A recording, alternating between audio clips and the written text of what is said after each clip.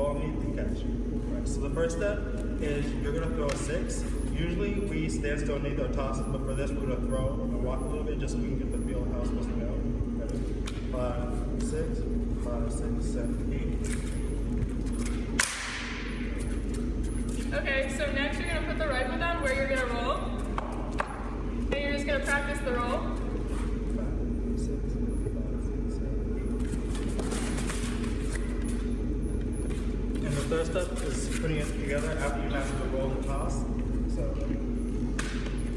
13, 14, 13, 14, 15, 16.